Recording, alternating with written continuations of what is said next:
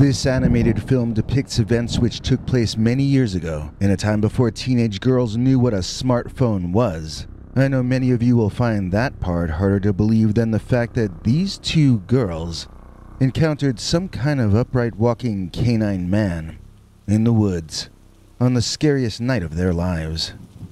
Meet Mia and Leah. Not their real names.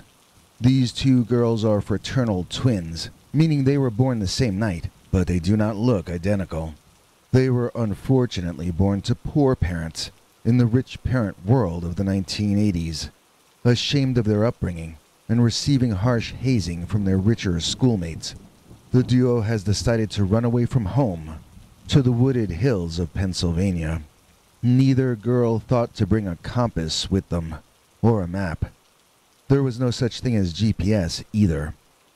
They were lost long before they realized they were, and the woods of Pennsylvania are about the spookiest place that you can get lost in all the world. There were little creatures observing them ever since they entered the forest, but neither Leah nor Mia sensed one single one of them. Those woods are enchanted, I assure you, so I urge you to be cautious when traveling there. There are predators in Pennsylvania too, and I'm not just referring to some of the politicians either. I know from personal experience that there are things in those woods that can eat you alive, and that's no exaggeration. And when the girls started to hear that wolf-like howling, then they began to realize that too. Feeling too frightened to stay where they were, the girls made a big mistake by leaving their campsite at night. They really should have waited for the sun to come up before moving and hunkered down for the night, but instead they wandered right into the darkness that those terrifying howls were emerging from. It was a mistake to be certain, and there was someone, or something, waiting for them in those woods, waiting for them to make that very error. The howls stopped, and the girls hoped they were finally free of whatever creature had been making them. They wandered down a path in the woods into a clearing, and there, in that clearing, stood a massive man-thing, a dog-headed monster that stood like a man. Its muscles were so massive that he seemed to be twice as wide as a very tall and well-built man. Yet he was covered entirely in fur, and his pointed ears up on top of his head betrayed that he could not in fact be human. The girls stood frozen, unsure what to do. They were already tired from the chase, and this beast man was obviously a greater athlete than either of them. If they ran from it, they wouldn't get far. Even if they ran in different directions, he'd be certain to get at least one of them. It seemed as though they would be victims of this great beast on that night.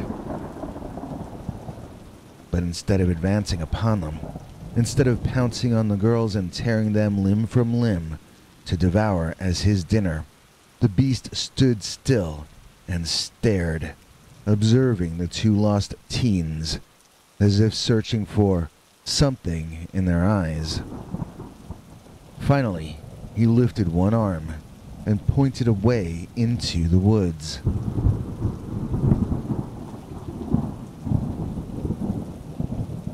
Confused, the girls at first just stared.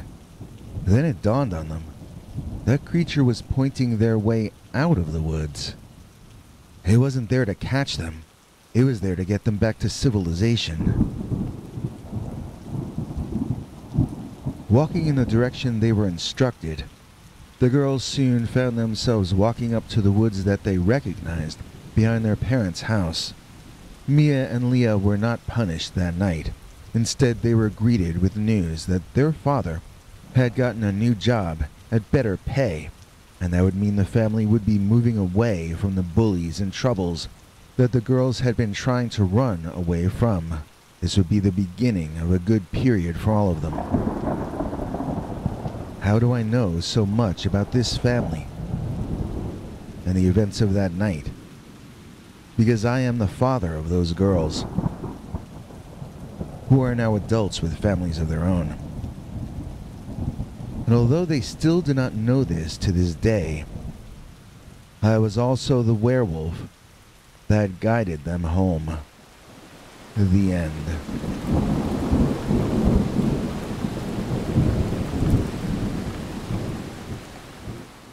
Hey, I don't want to sound like some kind of braggart, but we just got rejoined by Patricia Taggart. That's right, Patricia Taggart has just rejoined our channel members. And so can you, by listening to what this next guy has to say. Hank? Thanks, Biggie. And thanks to all of you for watching this far. If you liked it, please click like. If you'd like to see more of our work, please subscribe. And also click that bell icon if you'd like to be notified when we put out a new episode. To become an executive producer, you can donate to us through the thanks button under each of our videos or through our paypal.me/PeterBernard209 page. To receive cool perks like secret uncensored Dogman episodes far too wild to ever run on this channel, you can become a YouTube channel member by clicking the join button, or join our PayPal subscribers club at peterbernard.com. Joining either at the $3 a month level or above gets you access to our over 25 hours of secret uncensored Dogman stories available nowhere else. Do you have a scary story about Dogman or some other kind of high strangeness that happened to you? Let us know by emailing us at scarystoriesnyc@gmail.com or by leaving us a voicemail message at 804-LA-SCARY. You may need to call back on that when it cuts off after I think 3 minutes. And if you don't want to do any of that stuff, thank you for simply watching to the end. Good night, and have a scary tomorrow.